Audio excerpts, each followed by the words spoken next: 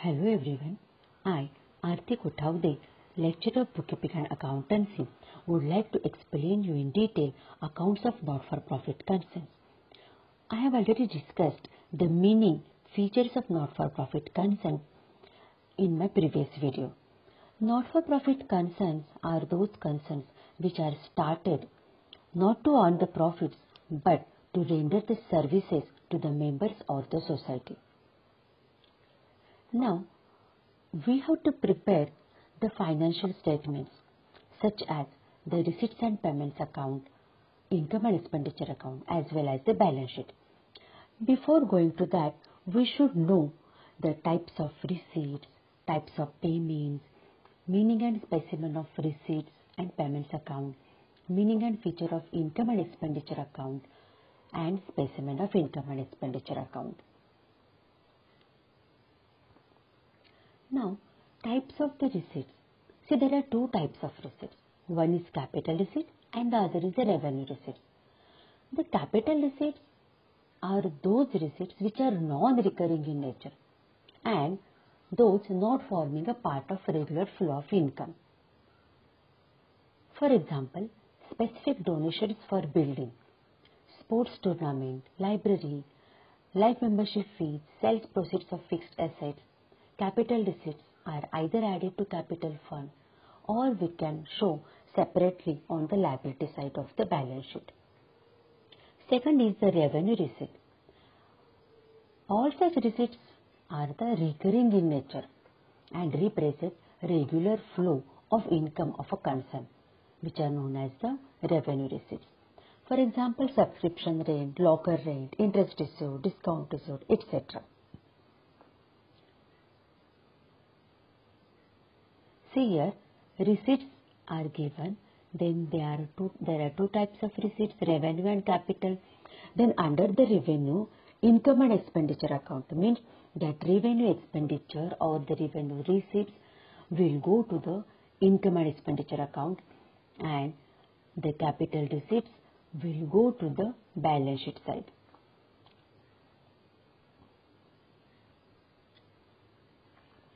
Now we will see the types of payments. There are two types of payments, capital expenditure and the revenue expenditure.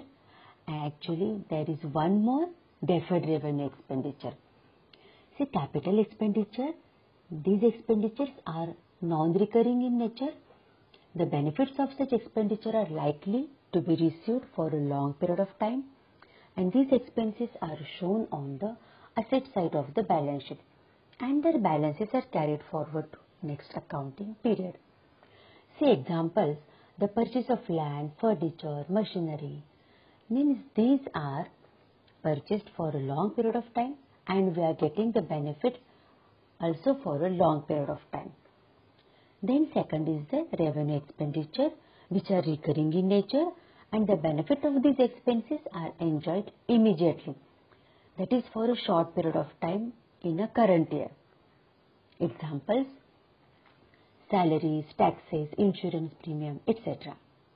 And the third is very important, that the deferred revenue expenditure. This is actually a revenue expenditure and this is incurred for receiving benefits for more than a year. Advertisement expenditure paid rupees 30,000 is for 3 years. We will see the examples and in such case 1/3 of 30,000 is rupees 10,000 is for current year. Then whatever we incurred expenditure for the current year, that only we have to debit to the income and expenditure account and the remaining 2/3, that is rupees 20,000 expenditure should be shown on asset side of balance sheet. Then we will see the meaning of receipts and payments account.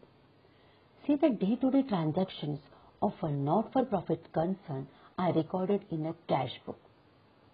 We have already learned the cash book in our 11th standard, receipts and payment side.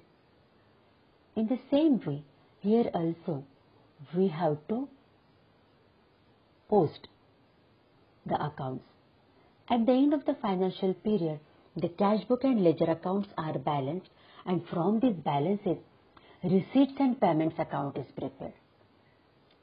See, our base is clear that from the cash book and the ledger accounts, we have to prepare the receipts and payments account. The receipts and payment account is a real account. Credit transactions are not recorded in the receipts and payment account.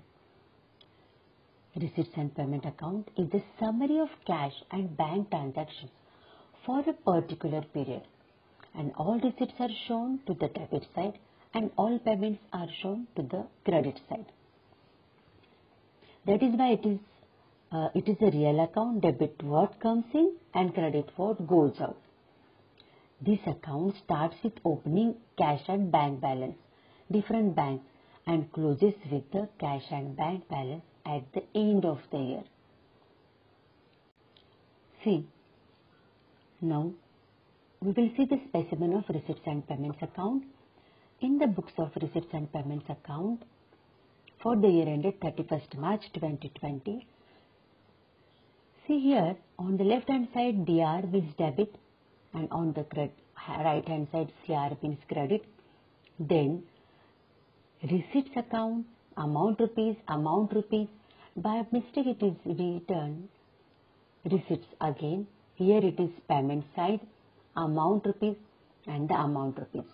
Now, as I already told you that our receipts and payments account starts with the balances, means to balance brought down, cash in hand, cash at bank, and here we have to write down the name of the banks.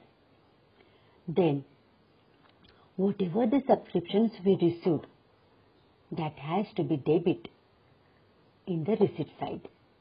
Then, it is not only for the current year but also for the previous year, next year, if it is received, then we all have to debit to the receipt side. Then, whatever entrance fees we are receiving, that also we have to debit. See, the admission fees are there, life membership fees, legacies, government grants, if it is received. Then, if the donations are received, that also we have to debit to the receipt side. Donations for specific fund, building fund, prize fund, tournament fund.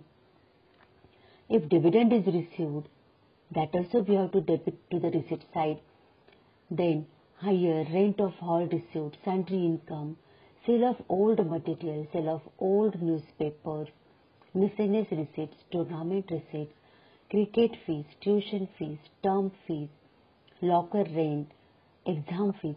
Means whatever we are receiving, the amount that we have to debit to the receipt account. Then if you will see the payment side, see, by balance brought down, if the bank account shows the bank overdraft, then we have to show to the credit side. Then by salaries paid, if it is paid for the previous year, that also we have to show. Then rent, rates and taxes, printing and stationery paid, general expenses paid, interest on bank loan paid, electricity charges paid, audit fees paid, tournament expenses paid, wages, purchase of sports material, insurance, telephone, mobile expenses, bank charges, postage, conveyance, expenses for annual function. Whatever the expenses we are paying, that we have to credit to the payment side. And then at the end of this year, we will see the balances, that is the cash in hand and the cash at bank.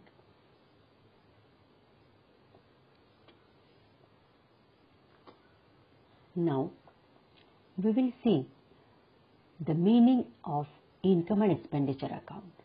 This is the main part. Income and expenditure account is the summary of revenue incomes and the revenue expenses of a particular period. It is similar to profit and loss account. It is a nominal account, that is debit all expenses and losses, credit all incomes and gains. Not for profit concerns prepare income and expenditure account. All revenue expenses, losses of current year are debited and all revenue income gains of current year are credited to this account.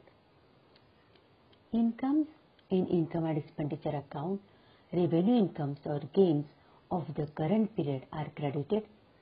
For example, subscriptions received, interest on investment received, Sunday receipts, general donations received, tuition fees received, etc. etc. Incomes received for previous year or for next year are not taken into this account.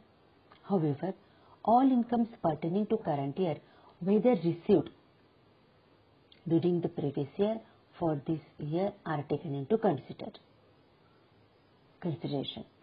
On the other hand, outstanding incomes and pre-received incomes of current year are considered. Now, expenditures. Only revenue expenses, losses of current year are debited to this account. Items of expenses of not-for-profit concerns may differ from concern to concern. Expenses paid for previous year or for the next year are not taken into account. However, all expenses pertaining to current year, whether actually paid or not paid during the previous year or current year, are taken into account. In other words, outstanding expenses and prepaid expenses during the previous year are also considered. Now, we will see the features of income and expenditure account. It is very short given. Income and expenditure account is a nominal account. This account records only revenue expenses and income of the current year only. It is similar to profit and loss account. It is prepared to find out surplus, that is excess of income over expenditure, or deficit, that is excess of expenditure over income. Income and expenditure account is always accompanied with the balance sheet. It has no opening balance.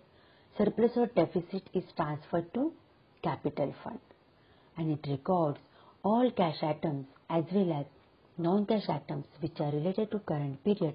For example, salaries paid, outstanding salary, bad debts, depreciation on fixed assets, etc.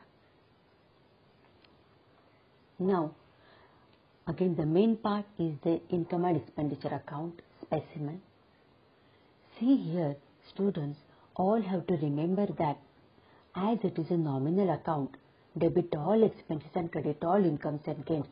So we have to write down expenditure on the debit side and incomes on the credit side. See here we have draw the columns, 6 columns are there: expenditure, amount rupees, income, amount rupees, and the amount rupees. Now, whatever the expenditures are incurred during the current year, that only we have to debit. This you remember. Now we will see one by one. To salaries paid. If it is paid for the last year, if it includes, then we have to deduct from that amount, and if the outstanding means payable, that we have to add.